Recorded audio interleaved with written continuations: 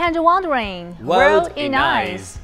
In a twinkling, spring has come to an end, but a world-class splendid festival of flower plants and gardening has just begun. Yes, baby.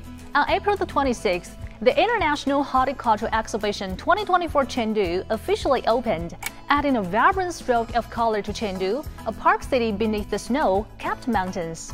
Here, visitors can marvel at exquisite flower and garden art from around the world and appreciate the masters' virtuosity and their definition of beauty. Wow! The exquisite and innovative floral and horticultural works not only advance global flower gardening science and technology, but also foster a closer connection between people and nature. Indeed, when it comes to creativity, the mascot of the expo Tongmer is brimming with innovative ideas.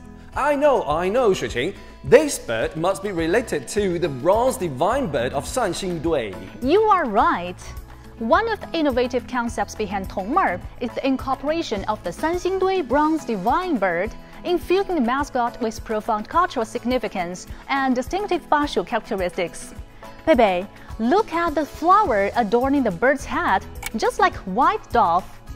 Yes, the inspiration for this flower is derived from the Davidi involucrata, a unique wild plant under the first-class national protection. Its floral structure resembles that of a white dove, symbolizing peace and friendship. We aspire for peaceful relations between nations and harmonious coexistence between humanity and nature. The expo will run until October the 28th this year, spanning from late spring to early autumn. We warmly invite you to the land of Bashu to enjoy visual feast.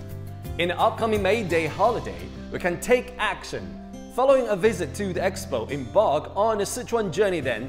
Whether it's the majestic mountains or tranquil waters, Sichuan never fails to captivate. We welcome friends from all over the world. The launching ceremony for the direct flight from Tianfu International Airport of Chengdu to Auckland was successfully conducted. So far, Chengdu has established airlinks with 3 Oceania destinations: Sydney, Melbourne, and Auckland. The internationalized Chengdu will continue to witness increased cross-border exchanges and mutual learning.